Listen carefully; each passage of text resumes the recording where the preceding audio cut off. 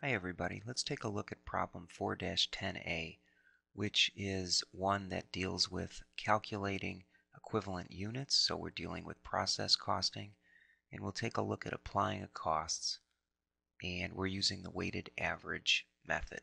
Okay, I'll read the problem that you see on the screen. Laura Holdsworth Company manufactures porcelain dolls that go through 3 porcelain departments prior to completion. Information about work in the first department, molding, is given below for July. Okay, so we know is we started, now to the left of my mouse, with 15,000 units. Started into production was 160,000. Completed and transferred out was 155,000. We need to determine how many were in process at the end of the month. And we have the cost data in terms of material cost, conversion cost, and what was added. So we've got the beginning inventory and what was added. And the first requirement says, let me slide a little bit here, compute the equivalent units of production. Okay, now I'm going to move this off to the right and we'll solve this. And hopefully I won't have to slide back and forth too much to show you where the information came from. Now I worked this ahead of time just to make the demo go quicker. So the first thing we need to do is bring to light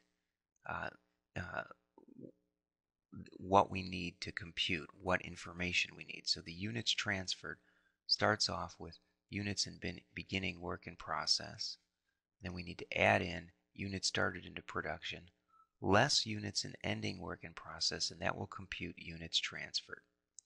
Okay, so if we drop these into light here, we know that units in beginning and was 15,000. Units started into production was 160. Now, we don't know units ending, but we do know 155 was transferred. So if we had 160 and 155 was transferred, we must have had 20,000 that were in ending. Okay, makes sense? Hopefully that does. Okay, we keep on moving down here. All right, next we'll take a look at equivalent units of production because that's what we have to get to. Well, first we have that what was transferred to the next department, and they gave that as 155,000. If it's 155,000 units were transferred, we know they're 100% complete in terms of material and conversion. We've got to then figure out how much are they complete to ending work in process. And they tell us 40% were complete as to material. So we need to take the value of ending work in process, that's 20,000 times 40%. That comes up with 8,000 units. And we use the same approach for conversion, the 20,000 units times 10%. The 10% complete is given right here. Let me slide back over again. Right, 40% complete materials, 10% complete for conversion costs. I'm going to slide back over. Not an even slide, but enough so that we can see what we're doing here. Okay, so then the next thing we need to do is determine the equivalent units of production, and we simply add. Okay, so you see I'm just using the sum field in both of these cells. 163 and 157 is the answer for requirement 1. Okay, now let's slide over and see what requirement 2 said. Requirement 2 said, I'm reading right here, compute the cost per equivalent unit for the month. Round your answers to 2 decimal places, omit the $sign. Okay, so for cost per equivalent unit for material and conversion, let's move on back over. And we'll say, we'll compute the cost for equivalent unit for material conversion, and I'll put a total as well. So first we have to compute what's the cost of beginning work in process. Let me move this a little bit wider here. Then we'll slide a little bit over. There we go.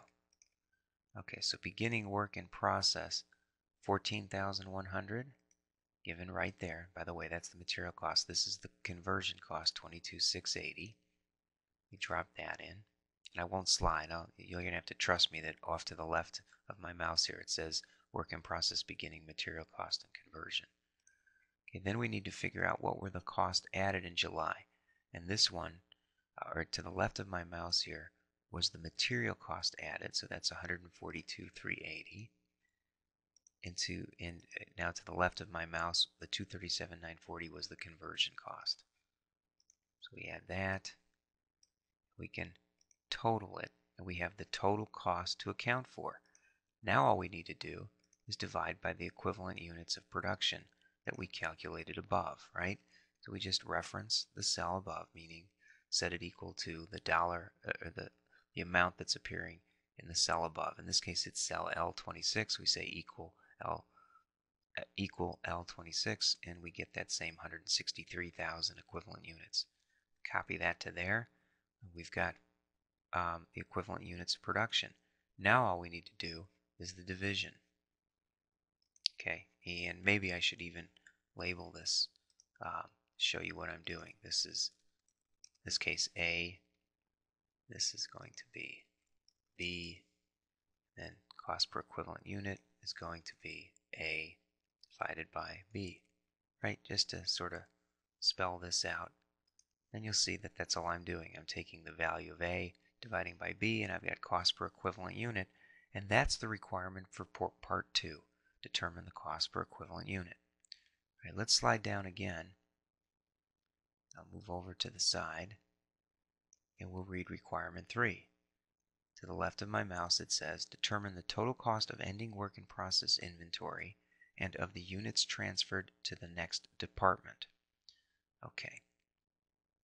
Slide on over here.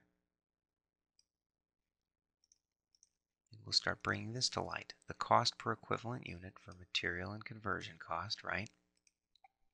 First we need to figure out what was the ending work in process inventory. That's what they want us to drop in for material, conversion, and total. Well, the ending work in process inventory requires a little bit of a calculation. First we need to come up with the equivalent units of production. Okay, the 8,000 and 2,000. Now, where did we come up with that? Those are referenced from above, where we calculated the ending work in process. And if you need to go back and look at that, you can. You can hit the F2 key. It's the 10% times the number of units, and the 40% times the number of units. Okay, and then the cost per equivalent unit, 96, which came from right there.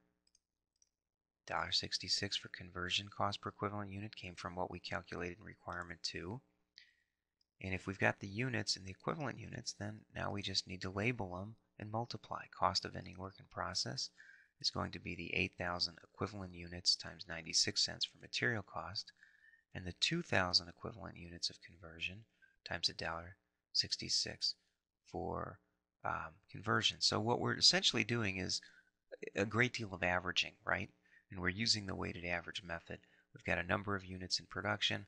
We need to value how much gets moved to the next step and how much remains in ending work in process. And so based on using this essential averaging technique, right, we determine equivalent units, divide the cost by the equivalent units, we come up with cost of ending inventory.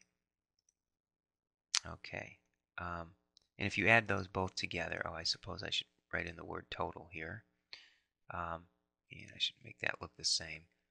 We've got $11,000. That's the cost of ending work in process. That's what goes to the left of my mouse here in McGraw-Hill Homework Manager in the answer area. Okay, now let's take a look at the next thing we need to calculate is units transferred to the next department. So I'll bring that to light, and we'll start working on that calculation. And this should look similar now to what we just did. Units transferred to the next step were given from above, right? 155,000, both for material and conversion. We then need to come up with the cost per equivalent unit. We calculated that from above, right? And we do that same calculation. Cost of units completed and transferred out. And what we come up with is 148.8. We're just doing the multiplication here now. Okay, take the 155,000 units times the cost per equivalent units, 1066, multiply it. Do the same for conversion, and add the two, we get the total. We get 406,100. Okay, that takes care of requirement 3, and finally let's take a look at requirement 4. And that'll be the end of this, this problem.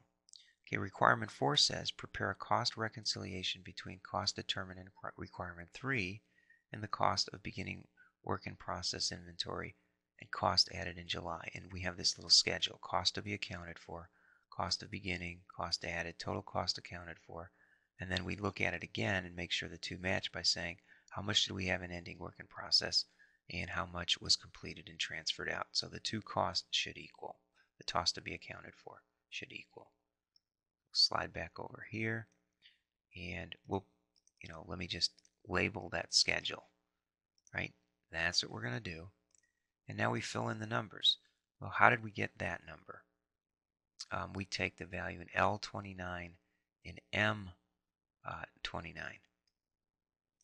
Okay, so if I slide back up, L29 and M29 was the cost of work in process for material and conversion. So we add those two together. The cost of production came from L30 and cell M30 and M30. If I slide back up, all that means is we've already calculated the cost of production. That was row 30, which is the cost added in July, the 142 and the 237. So really we could have just totaled these here and put them down, but I did it the slow way, and I get 417,100, which will match the 417,100 there. The total cost per equivalent unit, or the total cost to account for, right? Now, we want this one to equal the same thing. How much was our cost in ending inventory? Well, we've already calculated that in part 3, the 11,000 that comes from right there. We just reference the cell, and the cost to be transferred in come from the 406,100. When we add those together, did we get 417? And we did. So we've completed requirement 4, the last schedule. And that's this problem, everyone. Thank you.